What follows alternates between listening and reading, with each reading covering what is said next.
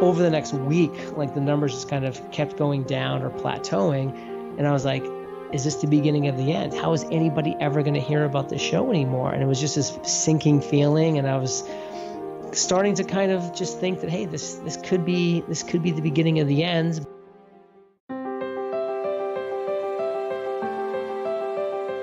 Welcome to Stories of Hope in Hard Times, the show that explores how people endure and even thrive in difficult times, all with God's help.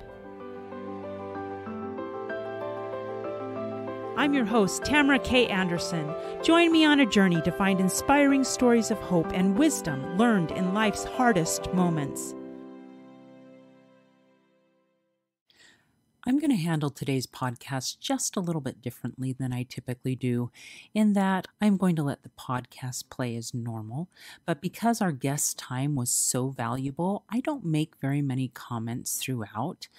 And so after the official interview's over, I'm going to take a few minutes and add my comments to what our guest has taught us in today's special episode. My next guest grew up in Maine and was active duty in the Army as an officer for 4 years. He tried law school, but ended up being a first semester dropout. Then he tried corporate finance and then commercial real estate. But he felt he was just in the grind of going to work and getting a paycheck. One day on the way to work, he had an epiphany when a podcast he was listening to finished, and he had nothing but the radio to listen to for the next 45 minutes of his drive. He wondered why there wasn't a 7-day-a-week podcast to help make his commute more productive. Then came the aha moment. He could do it. He could start that 7-day-per-week podcast. And he did. Podcasting has since become his passion. He is the host of Entrepreneurs on Fire, which is an award-winning podcast where he interviews inspiring entrepreneurs who are truly on fire. With over 2,000 episodes, 1 million listens a month, and 7 figures of annual revenue, he is just getting started.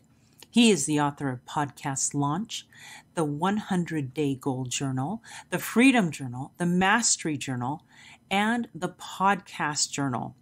I am pleased to introduce John Lee Dumas. John, are you ready to share your story of hope?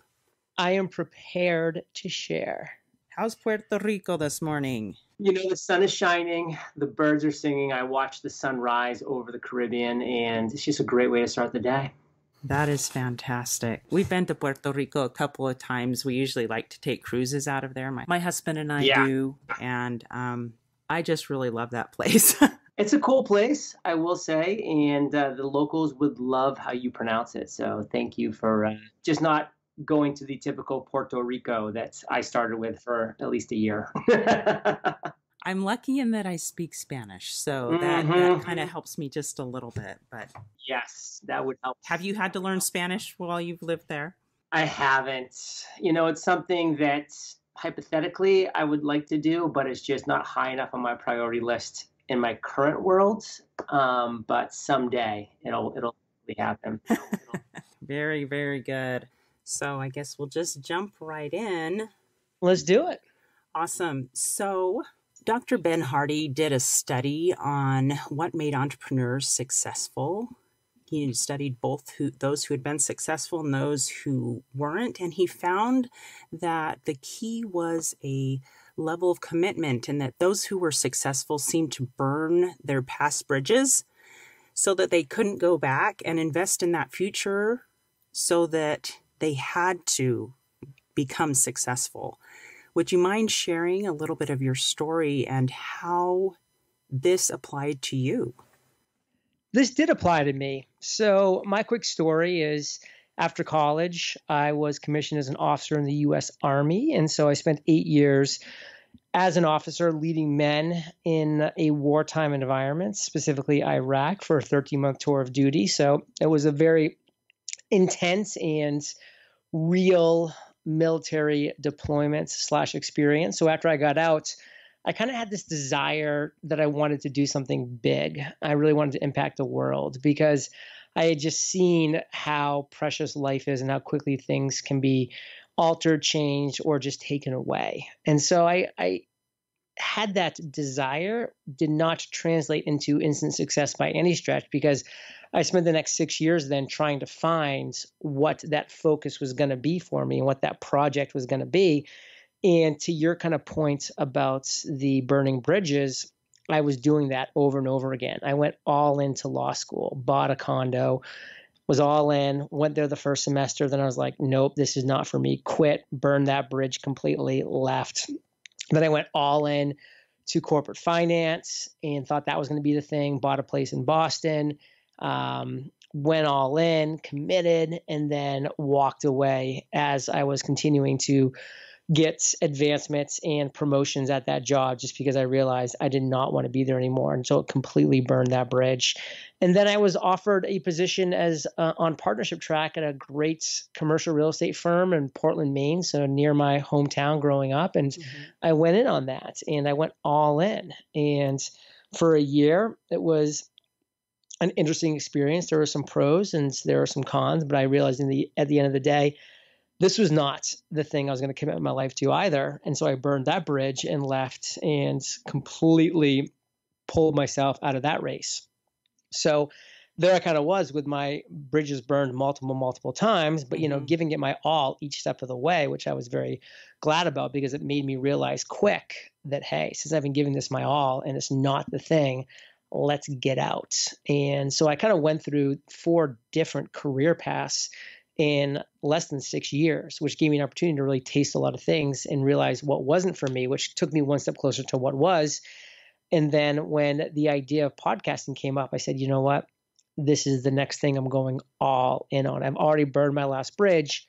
Let's go all in and let's commit. I'm not going to just be a weekly podcaster, because that's 52 times per year. How does anybody become good at anything doing it once a week? You don't. Right. There's no professional athlete that's practiced once a week that's become a professional athlete. It just doesn't happen. So I put in the reps, 2,000 days in a row, 2,000 episodes. I went all in, burned all the other bridges. And here we are today, 2,200 interviews, 80 million listens, $16 million in total revenue. It was a good bridge to burn. Yes, it sounds like it was. So let me ask you a little bit about, I'm sure as you first began, that finding people to be on your podcast every single day must have been a bit of a challenge. Were there any rejections that were particularly hard for you to take? And if so, what did you do to keep yourself moving forward? No rejections were hard, because I had the right attitude. I was like, why should these people want to be on my show anyways? I'm a nobody podcast host. I have no audience. I have no skills in podcasting. I mean, why should they waste their time doing this? I mean, that was just the reality of the situation. But I knew that if I put in the reps and I put in enough work and I asked enough people, that I'd eventually get 1 or 2 yeses, and I could turn that into 4 or 5 and turn that into 10 or 12 and snowball. And that's what I did. And so for 3 months, I grinded it out. I got 40 interviews done on 400 to maybe 4,000 requests. I mean, I was putting it out there to anybody who would listen, and it was just step by step. So every rejection was not a surprise. It was expected, and it was just saying, all right, let's go to the next one. And, I'm a big believer, and, you've got to get 9 no's to get to a valuable yes. So I love the no's, because to me, that's just getting me 1 no closer to that eventual yes. So basically, you did not take the no's personally. No. You were able to just say, this is part of the process? It's part of the process. And mentally be okay with that then. When did you have like a lowest low that you really had a hard time coming back from? I'd say my lowest low was the following. So I launched the podcast, and it kind of became a little mini success right away, because podcasting wasn't what it is today in 2019, back in 2012. There weren't that many podcasts. There wasn't a huge audience of listeners either, but there was enough listeners that when something new came out, like, you kind of took notice, because you're like, oh, okay. And when this daily podcast came out, that was completely different, completely new, caught a little buzz. And, I immediately started off with a couple thousand listens on every single episode, and my numbers were growing.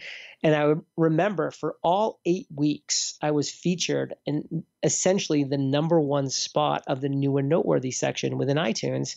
And so for 8 weeks, my overall business ranking was super high. My new and noteworthy ranking was at 1. It was just a great experience, a great feeling. The numbers were high.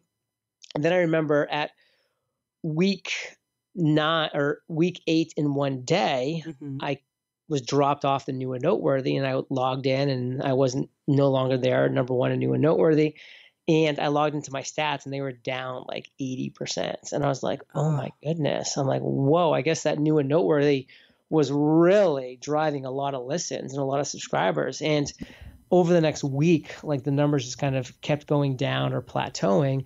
And I was like, is this the beginning of the end? How is anybody ever going to hear about this show anymore? And it was just this sinking feeling. And I was starting to kind of just think that, hey, this could be the beginning of the end. But the reality was, one of the better things I did was I was so banked out, meaning that I was always 45 to 60 episodes ahead, that even if I did stop interviewing, I still had like a month and a half to 2 months worth of content going out.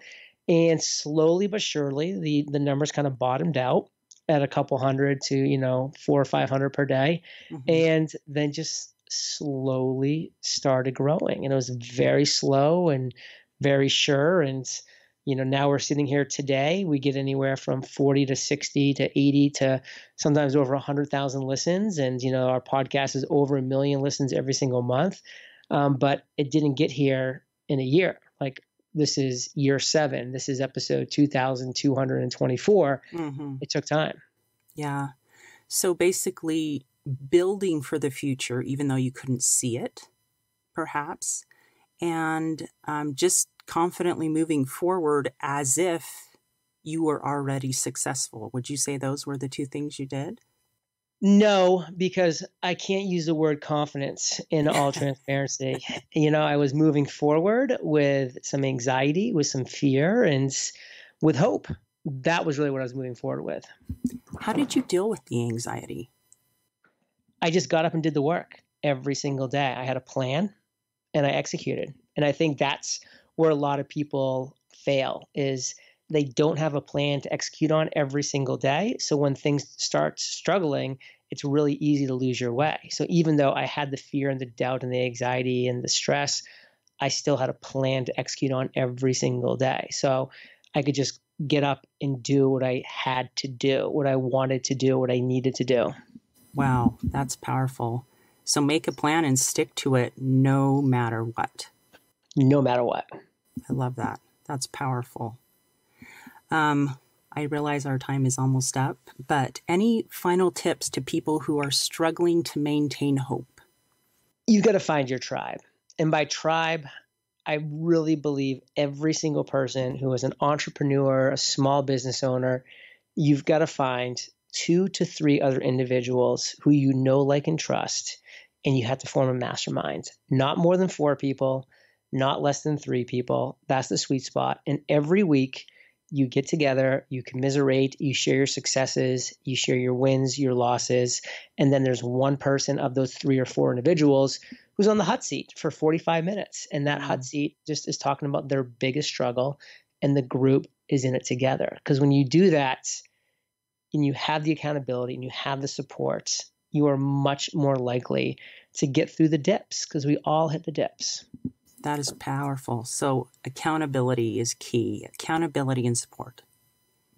Totally. Awesome. Well, thank you so much for sharing your story of hope and your amazing and powerful tips that help pull you through your story. Tamara, it was great chatting. Thanks for the opportunity, and have a wonderful day. Thank you. We're going to take a quick break, but when I get back, we will talk about the 8 tips that John Lee Dumas brought up in his podcast and how I've been able to apply them and how you can apply them to your lives, no matter where you are. How many of you out there feel like your life is chaotic, crazy, and completely awful compared to the norm?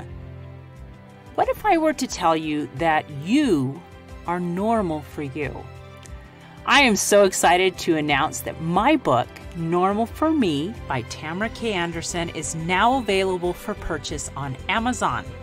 This book took me 10 years to write, and I share 20 years worth of lessons learned in my life detours, including being in a car accident and having 2 of my children diagnosed on the autism spectrum.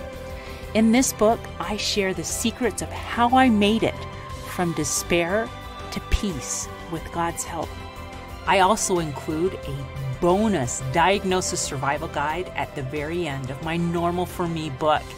The diagnosis survival guide includes 12 tips to survive and thrive in tough times. Wouldn't you like to know what those are? So what are you waiting for? Grab your copy of Normal for Me today on Amazon.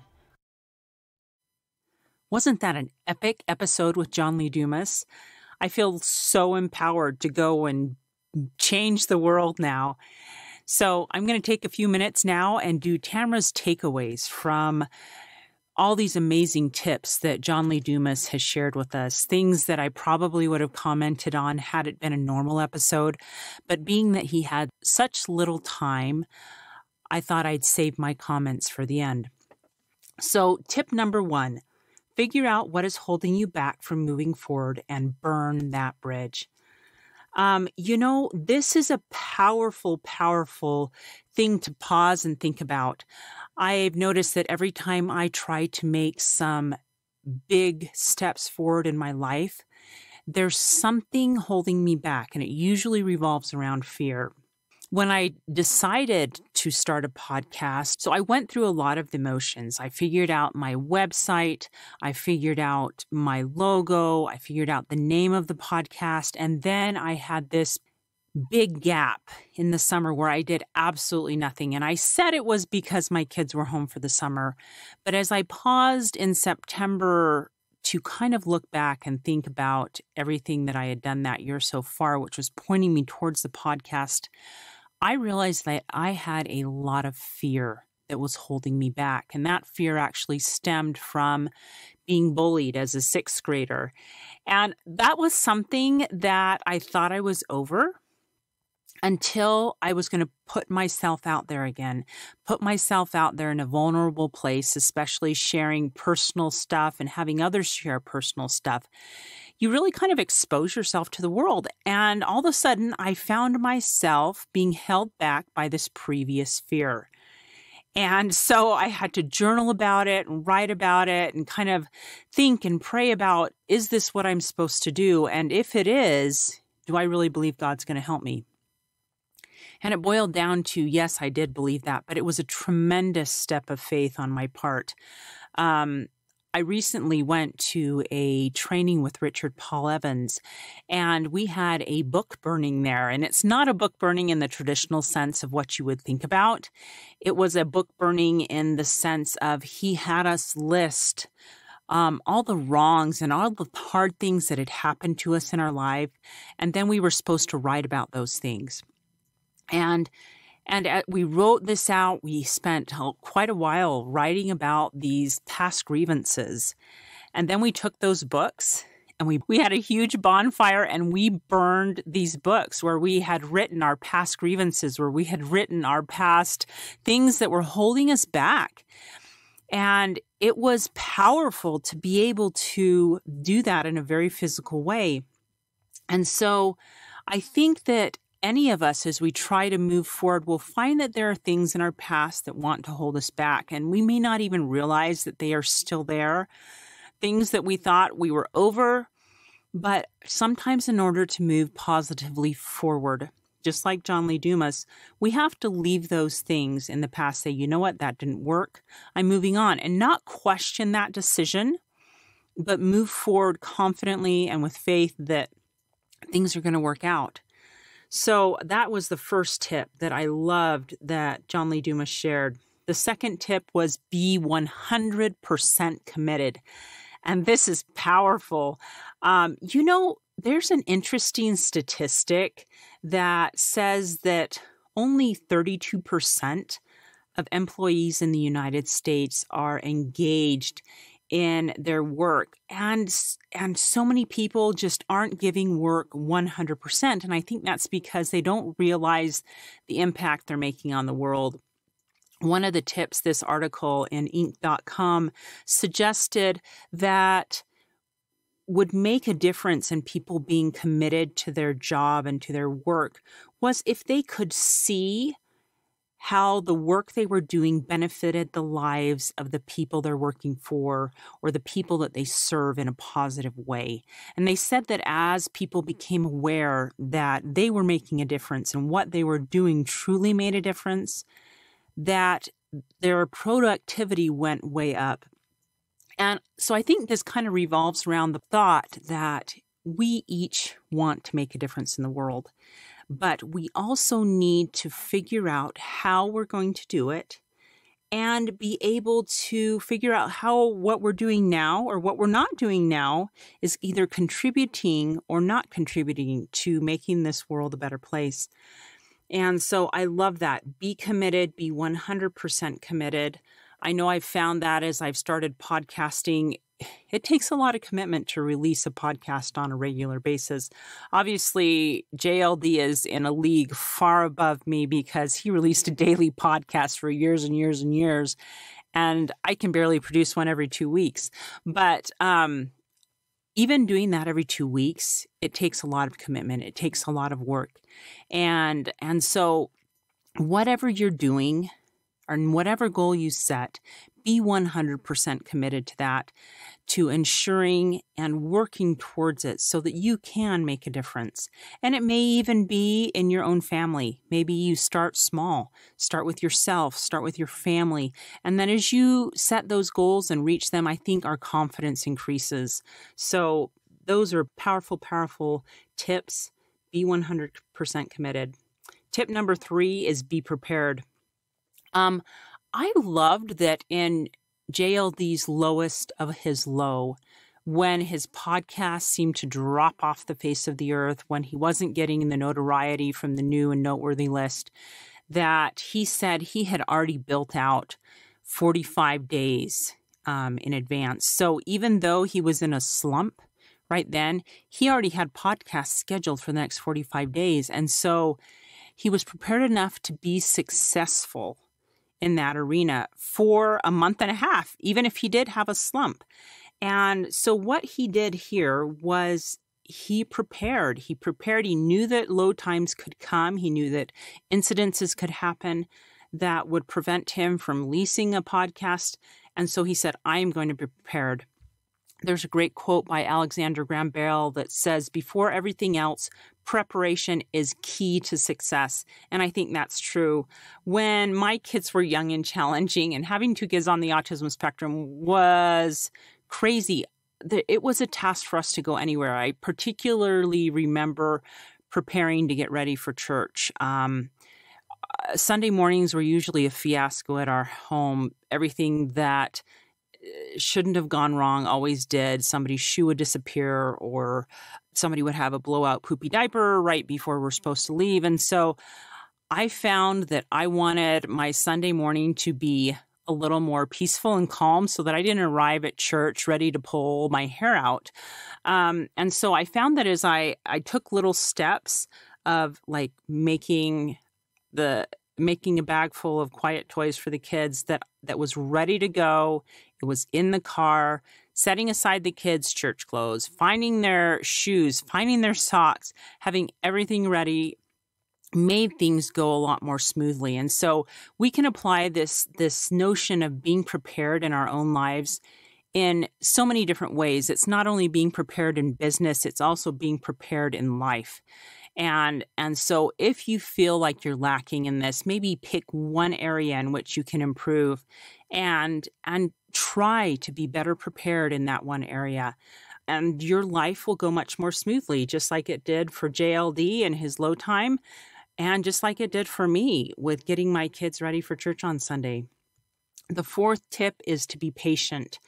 And I love this quote that I once heard. It says, be patient.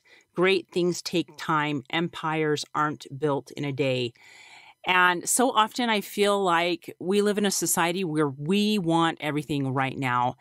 And we don't realize the value of time and patience. Time and patience and working with God through things heals a lot of wounds. Things just aren't instant. Work takes time to produce results. Healing takes time. Diets and exercise take time to make our bodies what we want them to become. Children take time to teach and grow and learn. And our lives take time to figure out. And so being patient is just key with all of this. We need to be patient, and patient with ourselves and patient with others, because none of us are perfect. Dieter F. Uchtdorf once said, "This is a race of endurance. We have to apply and reapply the divine principles. Day after day, we need to make them part of our normal lives. We are too often like the farmer who places a seed in the ground in the morning and expects corn on the cob by afternoon." End quote. So that one's perfect to describe how we usually react, when in reality, we need to give ourselves grace and patience as we work through life and as we work through challenges and as we set goals. They are not going to be hit in a moment. And JLD was patient as his podcast built back up and became successful again. Again, he has been at this for 7 years and he is amazingly successful, but it didn't come from one day or 1 month or 1 year of working. It came from years and years of dedicated work. And that is what has built him to become who he is today. Tip number 5, move forward as if. There's a fantastic quote by Eric Thomas that says, "What you envision in your mind and how you see yourself and how you envision the world around you is of great importance, because those things become your focus." And focus and envisioning the future have become really, really a big buzzword in the last couple years. And I have a vision board that sits right above my desk, and it has quotes and pictures and things that inspire me to keep moving forward. It has my yearly goals. It has my monthly goals on it. And as I look at those on an almost daily basis, it helps me remember why I am doing what I'm doing, why I am podcasting, why I am writing, why I am speaking. And that reason is to inspire hope. I want to inspire hope in others, especially those who are struggling right now, because I've been there. I've been in those hard times. I know what it feels like. I know what despair feels like. I know what hopelessness feels like. And so if I can inspire that younger version of myself who I know is out there, and I've spoken to several people who have come to me with challenges and just wanted to talk about some of the issues in their lives, it has been very fulfilling to be able to give back a little bit of the hope that I've been able to gain by continually doing things that have kept me successful. So move forward as if you're already successful. That was what JLD did. That is what I'm trying to do. And I think as we set these goals and move forward, we will eventually reach that goal. Tony Robbins said, "If you talk about a dream, it's a dream. If you envision it, it's possible. But if you schedule it, it's real." End quote. So schedule, write things down, make them happen, and you will reach your dreams. Another powerful tip was rejection is a part of the process. I don't know that I had ever thought about rejection the way JLD described it, in that for him, it was not something. Let me see if I can find his quote really quick. When I asked John if any of the rejections were particularly hard on him or slowed his forward progress, he said, "No rejections were hard because I had the right attitude." And what he did is he kind of saw these rejections as stepping stones. He knew that he had to get 9 no's to get a valuable yes. It was just statistics and hard work. And so he loved the no's because he realized that just got him closer to an eventual yes. And I thought that was so, so powerful. And so one of the things as I've interviewed people that I have noticed is that people who become successful and confident are able to look at their past failures or their past hardships and find the lessons in them. And that's what JLD was doing. He was just using it as a stepping stone. He was using it to propel him forward.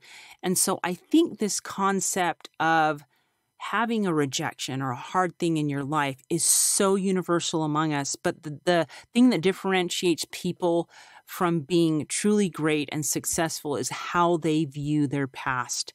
Do they view it as something that they should get down and depressed over because they had the rejection, or do they have a winning mentality of that is just a stepping stone for me? Look at all that I learned from that. And so I think that is just a powerful, powerful lesson that we need to internalize and learn. Lesson number 7, stick to the daily plans in hard times.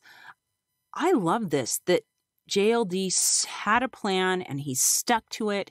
It didn't matter that he was at a low point in his life right then. In fact, he said, so even though I had the fear and the doubt and the anxiety and the stress, I still had a plan to execute on every single day. And I think that is such a huge lesson. So many times we're just kind of wandering through life aimlessly.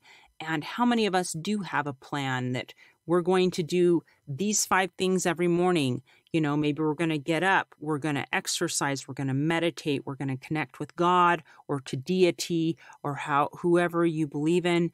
And they do that every day, no matter what. And then they have a goal that's pulling them forward. That is what JLD was doing, even in his lowest of low points.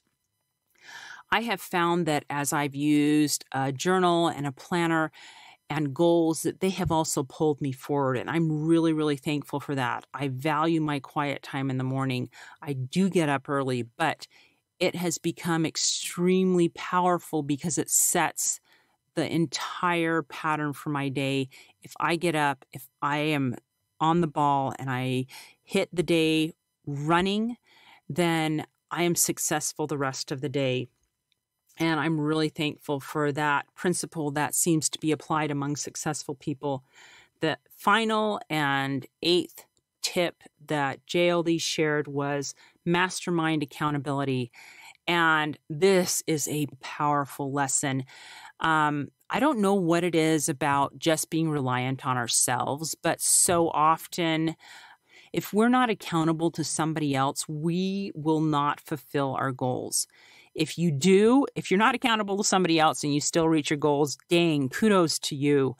I've been in an accountability mastermind group since October of last year, telling this group that I've set a goal and then having to report back if I have met that goal. I can tell you that so many times the night when I'm supposed to be reporting back, I am there quickly doing that goal, even if it's a few minutes of it, because I don't want to tell them that I didn't do it.